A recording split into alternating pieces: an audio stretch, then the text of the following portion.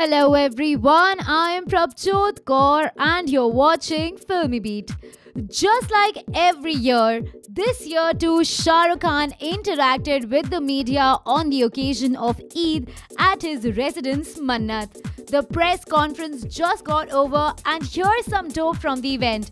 During the course of the conversation, the actor revealed that he has something special planned for his kids. When asked if he has given Eid to his children on Eid, Shahrukh said that for his youngest kid AbRam, every day is like Eid. Shahrukh further informed that there's a toy room at his place for AbRam and every day he gives a toy to him. Talking about his plans for the rest of the day, Shahrukh Khan shared that his older two children Aryan and Suhana are home from school this time, so he would like to cook something for them. मैंने सोचा है कि मैं खाना बनाऊंगा उनके लिए आज. I've thought that I'll cook something for them. When probed on what would he like to make for them, he said that he only knows how to make pasta and that too he had made one time before. The first time he made it, Suhana had said that it turned out fine. So he would like to try and make it again for a second time. Well, what do you have to say about these pictures of Shahrukh and AbRam waving and wishing Eid to everyone?